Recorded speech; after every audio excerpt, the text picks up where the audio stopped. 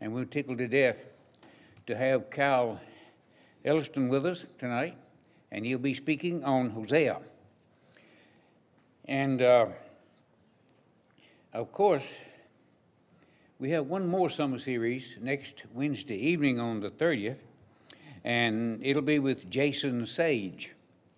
And his lesson he'll be speaking on will be Malachi.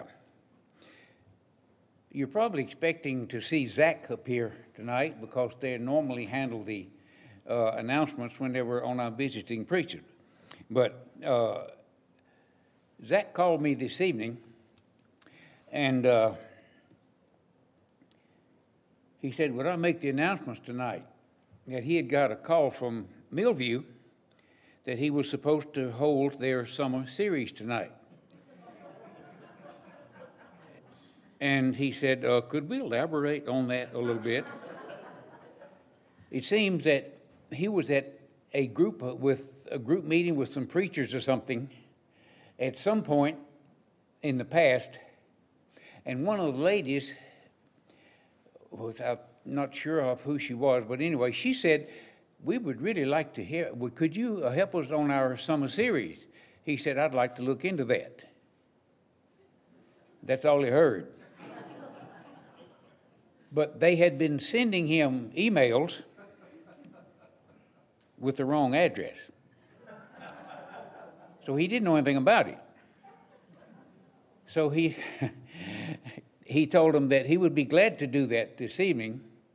So that's why Zach is not here. Mitch is in their summer series over at Parkway. So if you're visiting with us, there's Melissa coming in. Good to see you. Melissa is here with us. So glad to have you all. She's good, doing better, and so tickled to death to have her here tonight. Joe, I want to just touch bases on some tonight. I know I'll leave some out. I can't get everybody, but one of the Georgia Barker had been out for a while, and she had been attending at Jackson Heights, because that's just about 4 or 5 miles from her home, and she will be attending there until she can get what the doctors say 100% of her health back. Hayden Townsley is still in ICU at St. Thomas West, and he's still no change on that as far as the last that I have heard. Tom Harrison is having treatments for his problem, and he's accepting that quite well. Also, Wanda Barnes has had COVID, and Phil has been tested, and he's all right. So he hadn't got that yet. But Wanda's getting a little bit better. Ms. Barnes is getting better also. And I called Ronnie the other day, Ronnie Singleton. Both of them have it, first time. And it's really knocked the props out from under them, might I say. He was laying down, not feeling very well whenever I called, but he is much better. And I don't have anything else as far. It's just glad to have you, and we will have, I think, our preacher, Cal. Yeah. So welcome, and we're glad you, and if we'll ever have the song leading.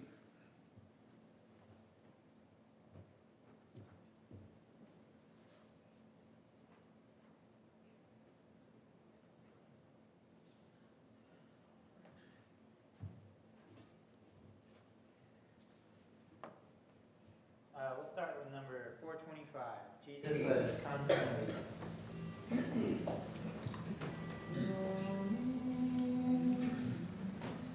Use us.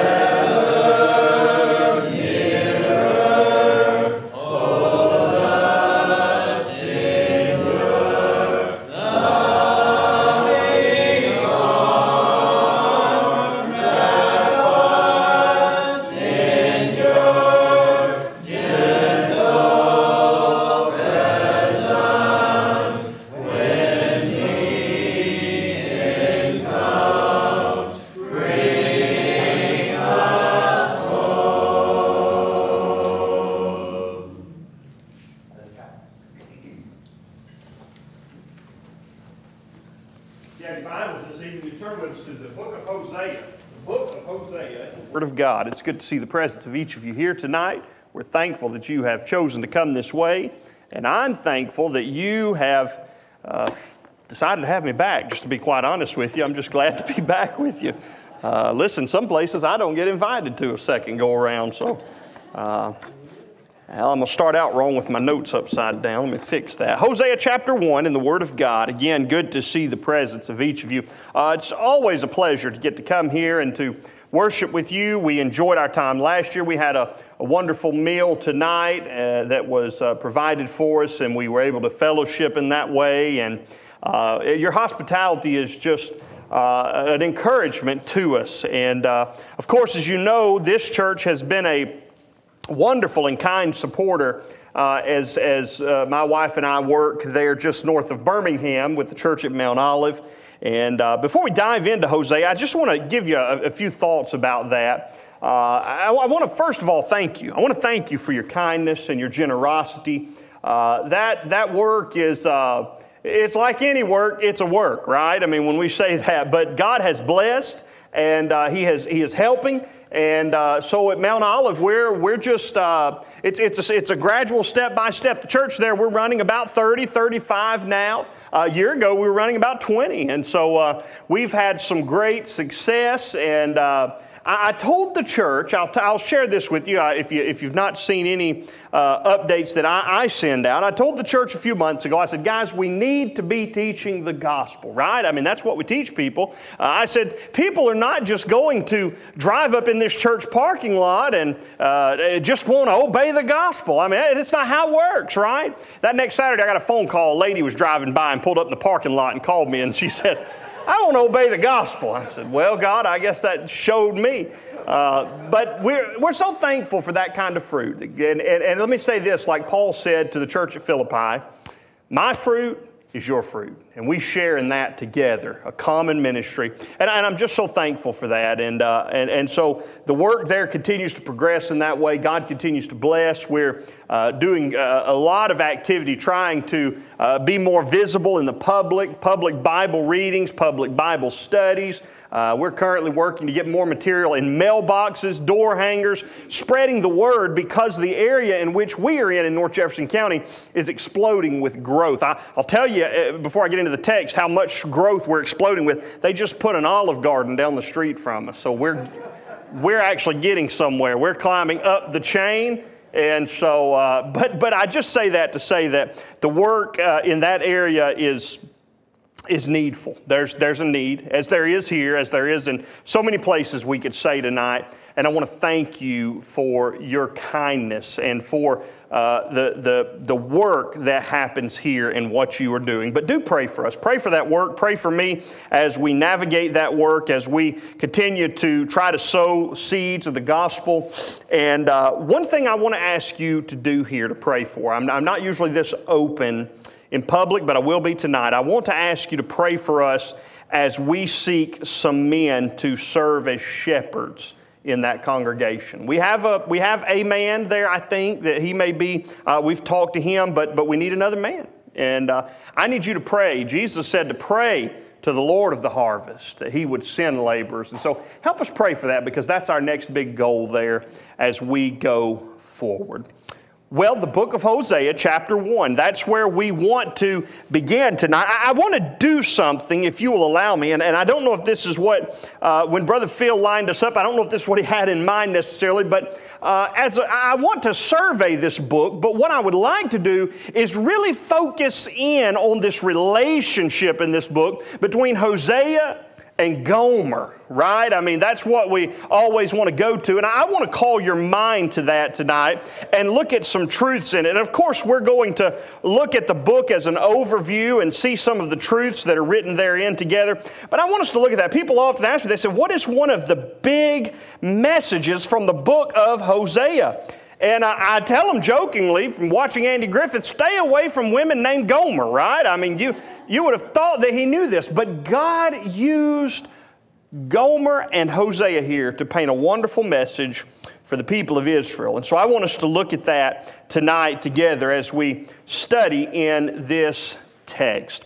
Now, before we do, I want to give you some background on the book of Hosea. You see, what we do a lot of times, well, what I've done, you may not do this, you may do this, is I've come to the minor prophets and I've kind of just skimmed them, right? I mean, we a lot of times treat them like the genealogy in Matthew 1. So-and-so begot so-and-so and begot so-and-so, and lo and behold, here we are, and move on, right? We don't spend a lot of time with them. But I want you to become intimately involved and knowledgeable about these prophets, because these, though we call them minor prophets, they have a major message.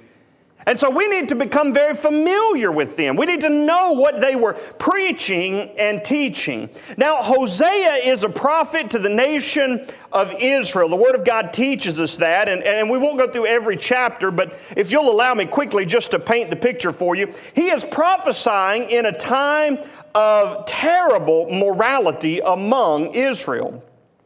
During the days of Hosea's ministry, Israel was a very prosperous nation materially. They enjoyed peace politically, militarily, but the truth is that they were morally bankrupt. The nation of Israel was morally bankrupt. There are messages in Hosea that go both to the northern kingdoms and the southern kingdoms, and the call is that God loves them as a man would love a wife, and He wants to be their God. And while the people of Israel had no real love for God or for His Word or for His worship, when a prophet showed up, they seemed to be very interested in what he had to say and in his actions. And that's why often God would use the personal life of prophets to illustrate a powerful and wonderful truth, as He does in this book. And so in the book of Hosea, we're introduced in chapters 1 and 2 to Hosea's marriage to a woman by the name of Gomer. In fact, look what God says in Hosea 1 there in verse number 2. And the Lord began to speak by Hosea, and the Lord said to Hosea, "Go take yourself a wife." I want to stop right there, because we see God has instructed him to go take himself a wife. And then later on in chapter 3, we're going to see tonight Hosea's marriage to this woman described, autobiographically, if you will. And then the latter parts of the book talk about God's judgment and His desire to have the people of Israel back to Himself. But it's interesting. Why would God ask Hosea to go marry a wife? Well, you're probably familiar with this if you're any student of the Bible. But in Hosea's relationship in our text tonight, we're allowed to see a wonderful, beautiful portrait of redemption, not only for the nation of Israel, but the redemption that we can have in Jesus Christ. I want to take the verses that we read tonight and preach about this thought, God's redeeming love in the book of Hosea. I want us to see God's redeeming, powerful, reconciling work through the prophet Hosea. I want you to understand this. So Christian, next time you're reading the Bible, don't get to these small books and just thumb over them.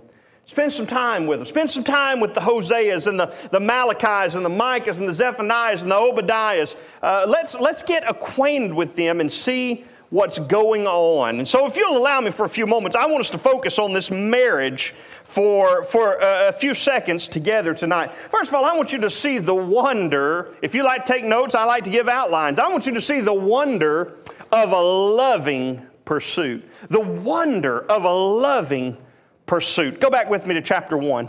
In verse number 1, the Bible says, "The word of the Lord came to Hosea, the son of Beeri, in the days of Uzziah, Jotham, Ahaz, and Hezekiah, kings of Judah." So these are the people that are ruling in Judah. And then also Jeroboam, the son of Joash, who was the king of Israel. And the Lord began to speak by Hosea. And the Lord said to Hosea, "Go, take yourself a wife." But look what kind of wife He said to take. A wife of harlotry and children of harlotry. For the land has committed great harlotry by departing from the Lord. You see, Israel had been in this relationship with God. We know a covenant relationship since the days of Abraham. God wanted to be their God, and He desired that they would be His people. And God pled with them and provided with them and gave them all that they needed pertaining to life and godliness. And yet for their own rebellious reasons, Israel, time and time again, rejected the God of Abraham and Isaac. They chose themselves. They chose their own lust. They chose their idols. They chose to reject God. And God, speaking to Hosea, said, Hosea, I want you to take yourself a wife of harlotry. I don't think that I have to define that too much for you, harlot. One who plays the harlot. God often described Israel as being this very thing, someone who plays the harlot against Him, who is to be to Him a bride, if you will, but instead they are simply rebelling against Him.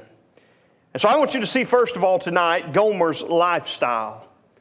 I want us to get acquainted a little bit with Gomer's lifestyle. To understand the depth of Hosea's love, we need to understand something about Gomer, this woman's life. When she first appears here in our text, she's called, one translation calls her the wife of whoredoms. The King James says the wife of whoredoms and the children of whoredoms. Now, if God came to you, I want you to think about this, and said, I want you to go marry that woman who's a harlot. No, I don't think so. Who would do that, right? I mean, why would you do that? You're setting yourself up for heartbreak and betrayal. But God sent Hosea to do that very thing. By the time we come to our text, we see that she is referred to as an adulteress in Hosea chapter 2, in verse number 5.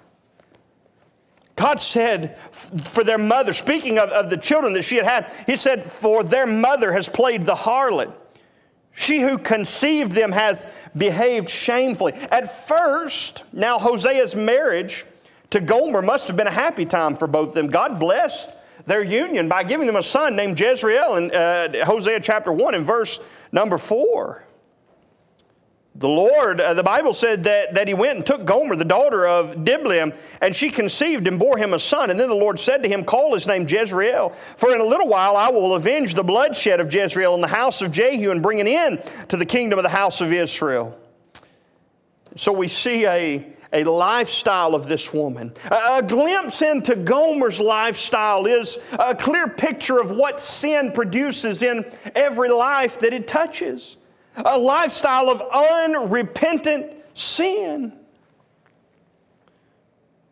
A lifestyle of rebellion against God. Ultimately, a lifestyle like this leads to devastation and to hell.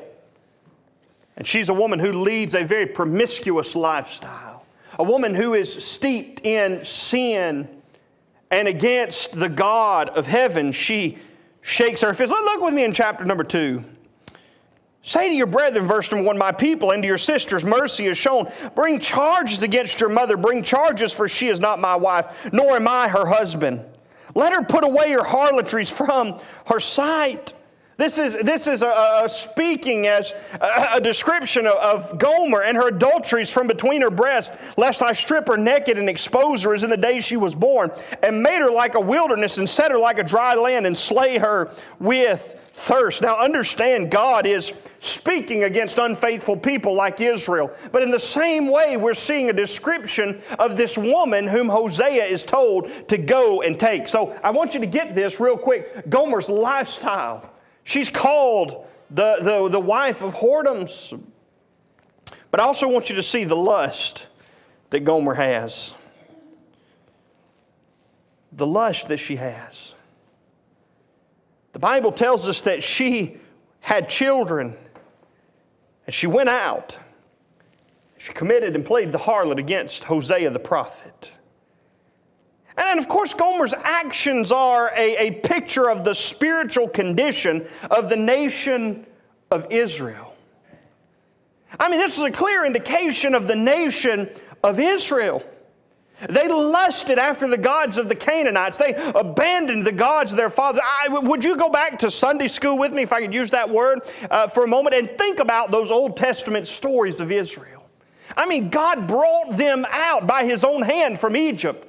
And not far removed, we get into the Exodus, and Moses is on top of Mount Sinai, receiving the Ten Commandments, and the children of Israel are at the foot of the mountain, engaging in sexual sin and worshiping a false idol, and saying, this is the God that brought us out of Egypt. No wonder God was fed up. I like what God said to Moses in that moment. God didn't say, Moses, go get my people. He said, Moses, your people are down there acting up. Oh, they're not mine, they're yours. Gomer was a portrait of the lust that consumed the nation of Israel. No wonder God wanted His prophet to marry a woman like this, because how else could he effectively prophesy and preach except he felt what God felt? And he knew the pain that it brought God to love a people so much to not be loved back. Could you imagine that kind of pain? I'm not here tonight to just play on your emotions, but I really want you to think about what it would do to someone to love someone. And by the way, we're talking about the love of God so deeply. And they wouldn't have it. You see, Gomer was consumed in her lust. She was consumed in the way that she wanted to go. And can I pause here for a moment and just say, before we get on Israel, before we get on Gomer, maybe we've got a little bit of Gomer in us from time to time. Maybe it is that we've got a little bit of Israel in us sometimes. You say, oh, preacher, what do you mean? Here I am on a Wednesday night. This is the epitome, the climax of Christianity. But how often have we considered that God has provided redemption, has given His Son, has recorded His Word, has provided salvation, has given us a gospel, has extended His grace, offered His mercy, and we might say, yes, I love you, Lord, but our lives live in direct contradiction to the grace that God has extended to us. Oh, I believe in Jesus. I love God. Yeah, I know all that. Blah, blah, blah. Move on. We want to know just enough of the gospel to get by, but not enough to allow the gospel to change our lives. And Israel seemed to have this very problem. Gomer had a lifestyle. She was called the wife of whoredoms. The children that she had were children of whoredoms. She had a lust, an insatiable desire to go out and commit the harlotry against Hosea. And God had told Hosea to take this woman. And I want you to see Gomer's lover. Though she is an adulteress, Hosea loves Gomer. Hosea loves Gomer. Why is that? Why would he do that? How could that happen? Well, there was great love extended for her. The Bible said in verse 3 of Hosea 1 that he went and took Gomer the daughter. He went and had this woman to himself whom he loved, whom he cared for. And though she's an adulteress, Hosea loves Gomer. He's told in verse 1 what to do. Hosea, go love a woman. So we do just that. He goes after her because he loves her. And by the way, this isn't just written for us to sit here tonight and do nothing with. I say to you that this is a picture of God's love for sinners. Did you know that no one had to tell God to love you? Nobody had to tell God to love you. Nobody had to teach God to love you. He loved you before you were born. He loved you when you were an innocent child. He loved you when you chose sin over righteousness. He loves you today. In fact, God, through the prophet Jeremiah in 31:3, says that He had loved them with an everlasting love. And nothing can cause God to stop pursuing you until He has reconciled you back to Himself. This is the message of Hosea. In Ephesians 2 and 4, Paul said that God's love is a great love. It's a surpassing love. It's a love that knows no boundaries. It's an unconditional love. It's a timeless love. It's a self-sacrificing love. It's a love that's wonderful beyond words. That's the love of God. My friend, listen to me tonight. God loves you. And where His love ends, we have not yet reached it. You may spurn His love, turn it away, but God continues to love you. Now, I know a lot of preachers have gotten up and preached the love of God till we're about nauseated as a society with it. I get it. The name it and claim it, blab it and grab it ministries, right? I mean, that's about what it is. I'm not talking about a superficial love tonight. I'm talking about the God of heaven. You may not have time for Him, but He continues to love you. You may ignore Him, but His heart is still set on you. Look at the wonderful, loving pursuit. You may turn a deaf ear to the pleas of God, but His calling doesn't stop. He loves you regardless of who you are, where you are, or what you've done. His love is an overcoming, overwhelming, all-inspiring love. The Bible teaches us that God loves sinners. You say, well, I don't have much to get excited about when it comes to church. Well, I want to tell you something, friends. That statement alone ought to give us enough to chew on for the next 1,000 years, that God loves sinners. Paul said one of the greatest theological truths writing to the church at Rome, that while we were yet sinners, Christ died for us. My, what a truth, friends. God loved Israel with an everlasting love. And friends, He cared so deeply. When Israel was hungry, what did God do? He rained down manna. They got to griping about manna, didn't they? You remember, they said, I'm about tired of this. What did God do? He sent them meat. Hey, I know we got manna, we got meat, but I'm thirsty. What did God do? He sent them water. He gave them sustenance and food. He gave them a law. He promised them a land. I mean, God was ready to roll out the red carpet for these people, and they played the harlot against Him. And God chose a man like Hosea through him to show him what it felt like. And by the way, may I just say to you that the only reason you're sitting here tonight and you love God is because He first loved you. 1 John chapter 4:19, we love because He first loved us. Friend, we wouldn't even know what love was tonight if it were not for the wonderful love of Jesus. The wonder of a loving pursuit in the book of Hosea. Well, let's go on. Not only do we see the wonder of a loving pursuit, but I want you to see the wonder of a lavish purchase here. Now listen, on my slides, it's put everything up here. I don't usually do that because I know what you do. You read ahead and then you clock out until I move on to the next point. I know because I sat out there too. So don't be reading ahead. We'll give you no previews. The wonder of a loving pursuit. Let me give you a second thought. In Hosea that we see, another theme.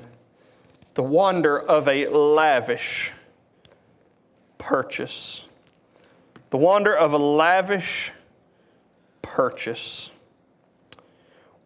When Hosea finds Gomer, it appears that she has been sold into slavery. It appears she's been sold into slavery. Go with me to Hosea chapter 3. Hosea chapter 3.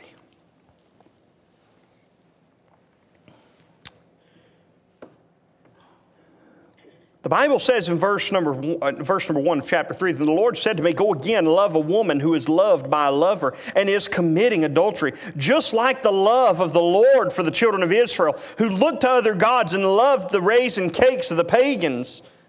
Look at verse 2. "So I bought her for myself for 15 shekels of silver and 1.5 homers of barley." When Hosea finds Gomer, he's loved a woman who has committed the harlotry against him, adultery.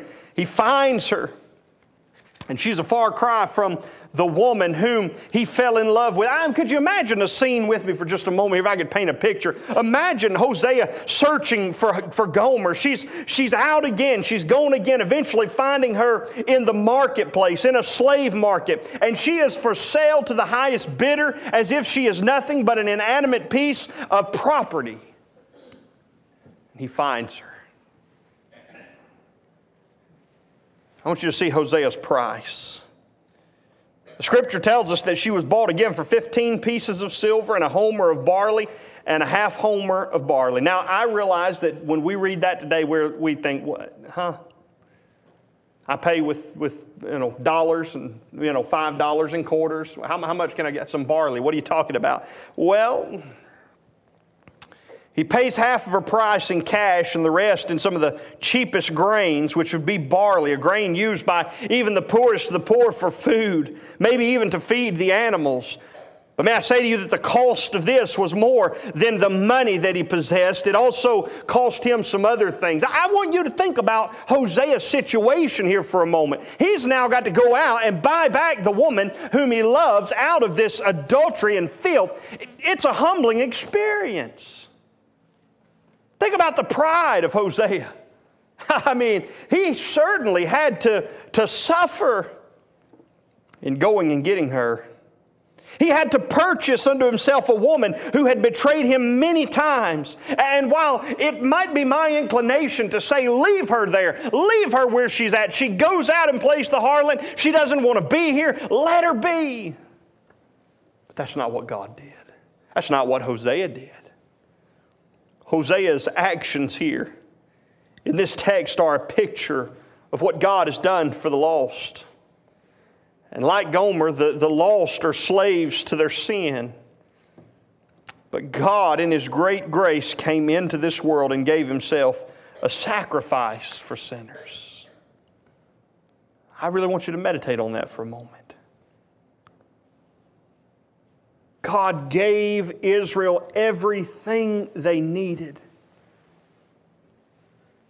And the last words on the pages of your Old Testament, Malachi, close out speaking of destruction.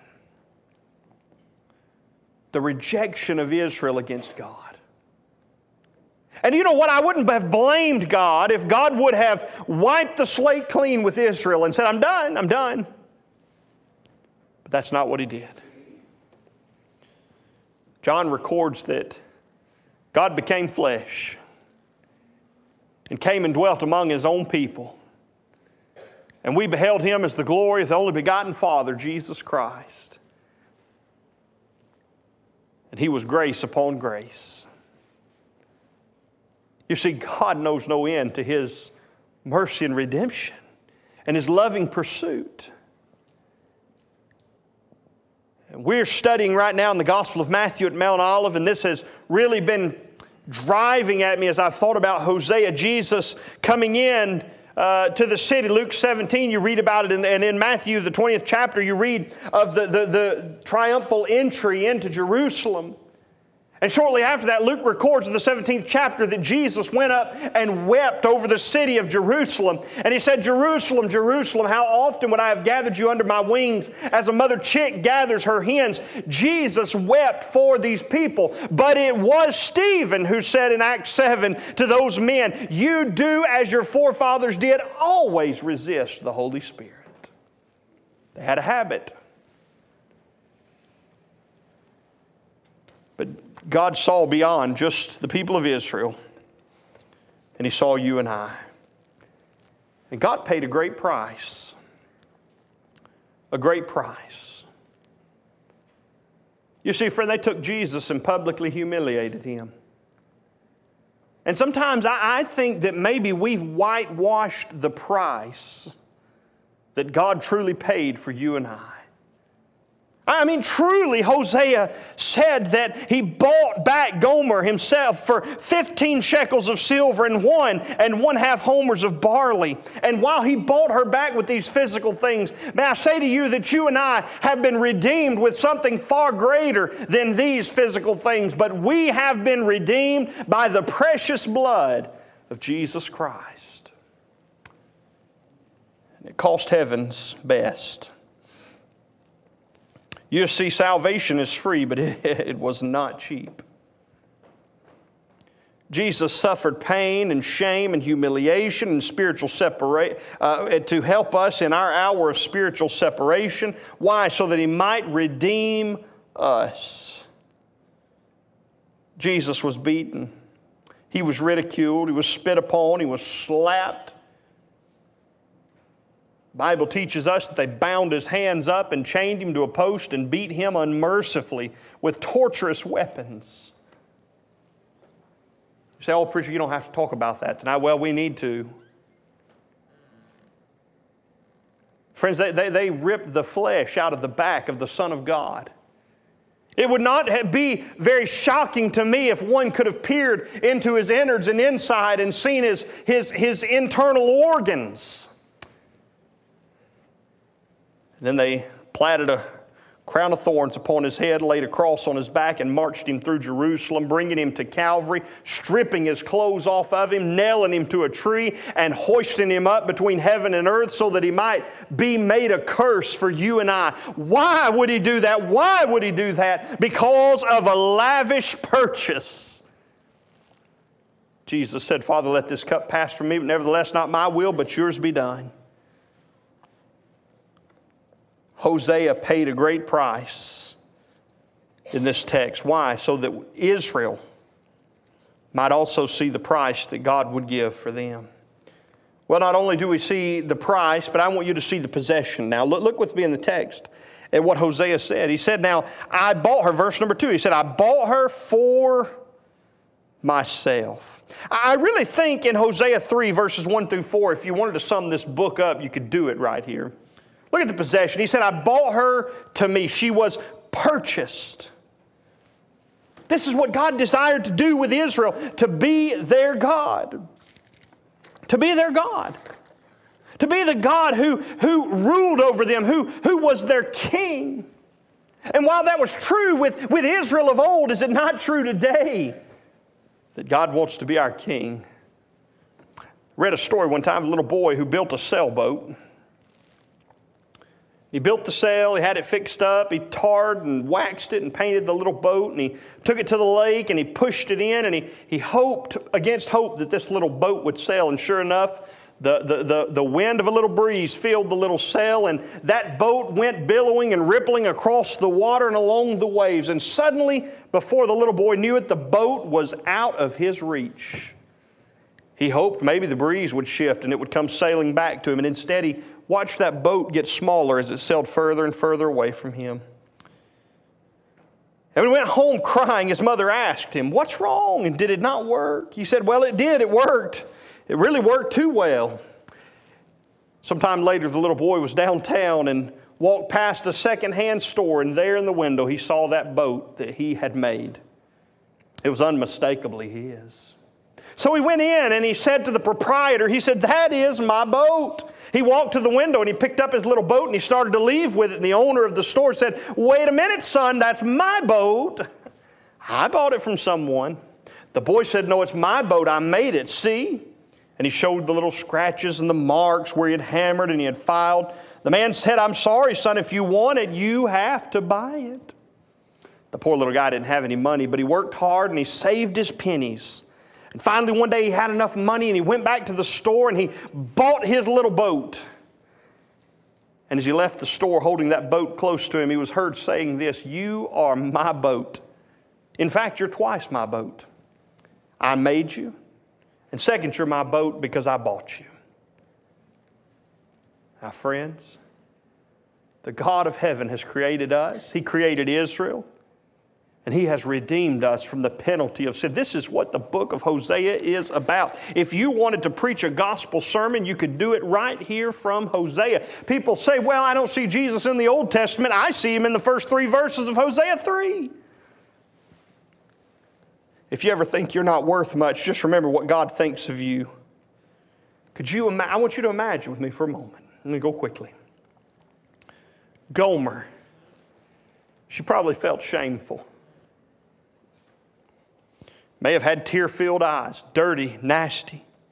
As an adulteress, she would have been seen as nothing more than a piece of property by men, objectified, looked at in a sinful sexual way, constantly seeking to fill her heart with immorality. Probably felt unworthy. And yet Hosea went and paid a great price for her. But the Bible said that she was bought back to him. He bought her for myself. May I say to you, friend, that you are not your own, but you were bought at a price. You were bought at a price.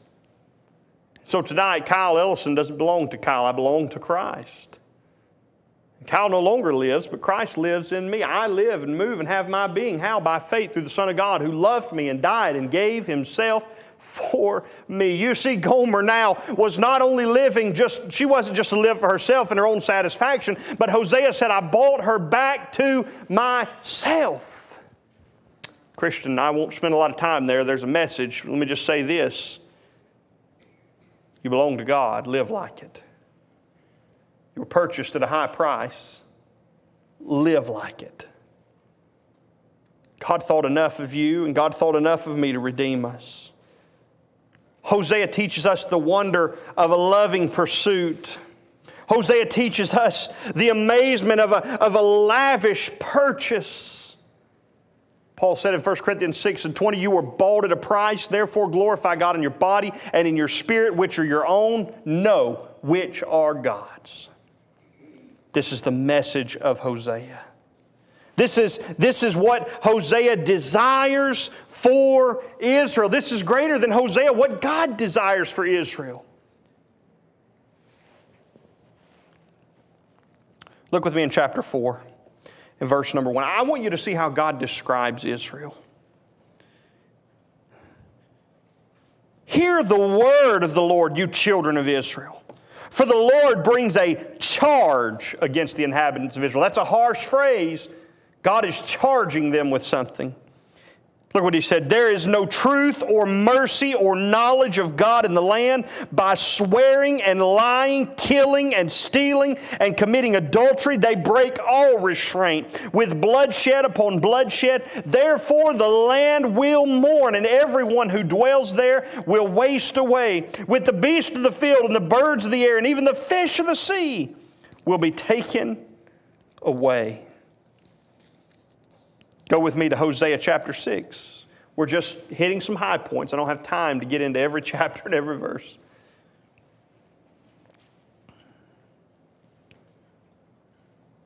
Hosea chapter number 6, verse 1. Come and let us return to the Lord.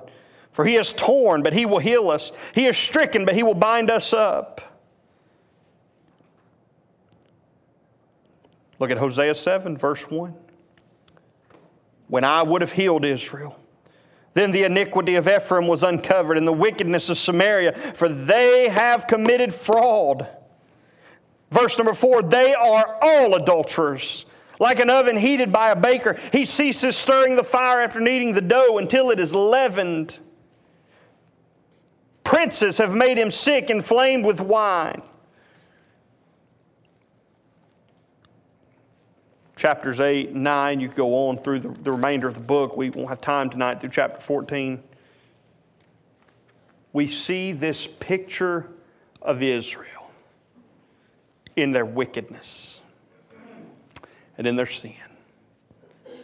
They are so concerned with self. They're given wholly to idolatry and false gods and gods that can do nothing for them. And the God of heaven and earth is pleading with them through the prophet Hosea. Their apostasy has come to God.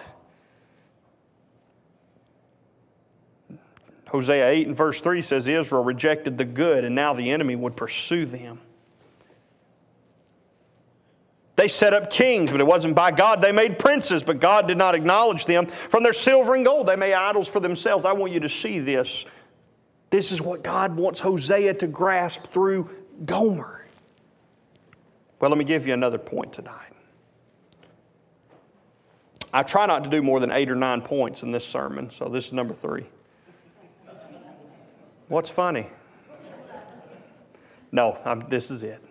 Let me give you a third thought about Hosea. The wonder of lasting purpose. Go back with me to Hosea 3. I know I've got you flipping a lot, but the idea was to give you an overview of this book.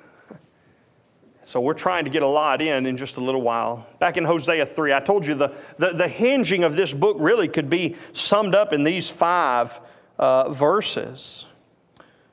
Verse number 3. And I said to her, talking about Hosea to Gomer, the woman who he was told to go love back in Hosea 1. And I said to her, you shall stay with me many days. You shall not play the harlot, nor shall you have a man. So too will I be toward you. Why did Hosea do this? I mean, why? I mean, she has caused you heartache, Hosea. She's proven herself unfaithful. Well, why would you be involved with her in any way? Well, one reason was to obey the clear command of God. I mean, obviously in chapter 1, God told him what to do. But I believe another reason, too, comes to light here, and it's rather simple that we should learn. He loved Gomer. And he sought to make a difference in her life. And he made a change. Look, he said, Gomer, you will have a new purpose. You will have a new purpose, a new character. He tells her, Gomer, no more will you play the harlot. Hosea expects a difference in Gomer. And thus it is for Israel that God wanted them to come. Now we know the story. We have the history of Israel to know that they continued in their rebellion. Even through the prophets, even through the life of Christ, even through the ministry of Stephen and Paul and others. Rebellion continued. But God wanted a relationship. And to those of us who have called on the name of the Lord, to those of us who have been redeemed, God's given us a great purpose. There's a new character. There should be a new character. You show me someone who has no change, I'll show you someone who has no Christ. Friend, if you're in Christ Jesus, you ought to walk different. You ought to talk different. You ought to live different. You ought to think different. The list could go on. Let me ask you a question tonight. Somebody said, Preacher, I didn't come for all this. It's just Wednesday night Bible study. What's the difference between you and someone out in the world right now, besides sitting here on a Wednesday night? Compare your lives. What's different? Is there anything different? If there's not, why? Well, there's a problem. You see, Gomer was redeemed to be something new, not to continue in her sin. God did not want Israel to continue in the path that they were going on. He later on would speak about the restoration of Israel and what God would do for them later on in chapters 13 and 14. But friend, may I say to you that Hosea expected through Gomer, and as an extension, Israel, to have a new character. Hosea tells her that her life will be different. Let me say something to you. You cannot meet Jesus and stay like you are. You can't do it. Not only is there a new character, but there's a new commitment. Hosea tells her that you will abide with me for many days. You will not play the harlot. You will not be for another man. And I will be the same way for you. He's telling her that he expects her to show the same kind of fidelity Hosea wants Gomer to know that her days of loose and sinful living is over. And then there's another truth in this passage, that Gomer has a new companion. And as it is God would be to Israel, and as it is God is to those that are saved today. I would imagine that when Hosea sacrificed his money and his time and his dignity to purchase Gomer, surely she would have begun to see him through different eyes. Evidently, at some point she had become sick with their home life and abandoned it. But now he had proven his love for her, and no doubt a new love for him. May I say to you, friends, that these are truths that should be evident in your life and mine as well. Listen to me, God wanted to be all that Israel needed. He gave them everything sufficient. They rejected.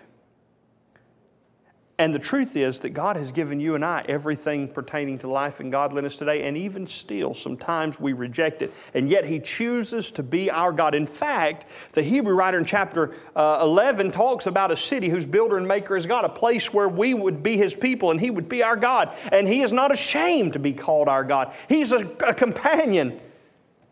Hosea said, Gomer, you'll be mine.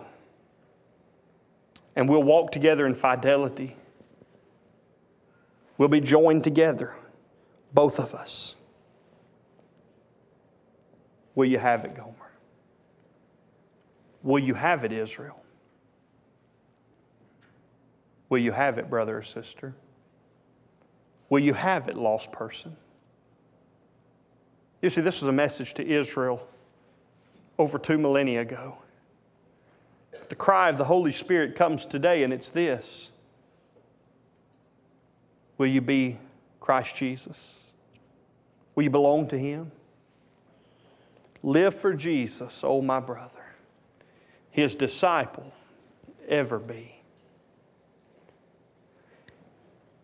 Let me share this with you in closing. That's the story of Hosea, redeeming love. Years ago, there was a preacher by the name of A.J. Gordon at a church in Boston. He met a young boy in front of the church building one day. He was carrying an old rusty cage. Inside of that cage, there were several birds just fluttering their wings nervously. Now, the preacher Gordon inquired. He said, "Son, now where exactly did you get those birds?" The boy replied, "Well, I trapped them in the field." Preacher said, "Young man, what are you going to do with them?" He said, "Well, I guess I'm going to play with them, and then I guess I'll feed them to old cat we have at the house." The preacher offered to buy the birds from that young man. Offered to buy them. That young boy said, "Preacher, you don't want these birds, these old birds. You're not going to pay anything." The preacher replied, he said, "I'll give you $2 for the cage and the birds." The young boy said, "Okay, but it's a bad deal. But you're making the bad bargain." The exchange was made, and the boy went away whistling, happy with his new coins. And the preacher walked around to the back of the church property. He opened the door of that cage, that small wire coop, and he let those struggling creatures out and spread their wings. They soared into the blue. And the next Sunday, that preacher took that empty bird cage into the pulpit with him. He said, "I bought these birds from a young boy on the street the other day, and he told me they were not songbirds." He said, "But when I released them and they winged their way toward heaven, it seemed as if they were singing, 'Redeemed, how I love to proclaim it.'" You see, you and I, for a long time, were held captive to the slave of sin. Israel was held captive to the slave of sin. But Christ has purchased our pardon and set us at liberty. And you and I have far more value than any bird or sparrow. And nothing in this world amazes me more than the love of God. So I'd ask you tonight, are you living like Gomer?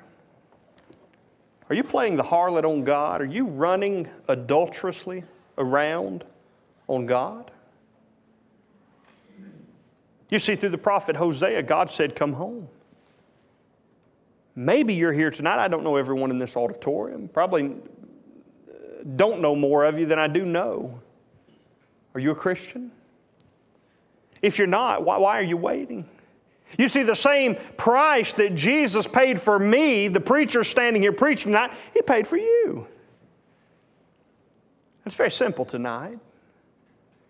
If you would come, confess Him as Lord, turn from your sins, and die with Him in the waters of baptism. If you'd allow me to say this, He'll open a cage and you can fly on your way singing, redeemed, how I love to proclaim it. Redeemed by the blood of the Lamb. Friend, tonight, if you've played the adulteress against God, would you repent? Would you say, God, I'm so sorry? You know what He'll do? He'll take you off the slave block of sin and clean you up and set you right and anew and send you on your way. If there's anything we can do tonight, if you need to make anything right, would you make it known as together we stand and as we sing?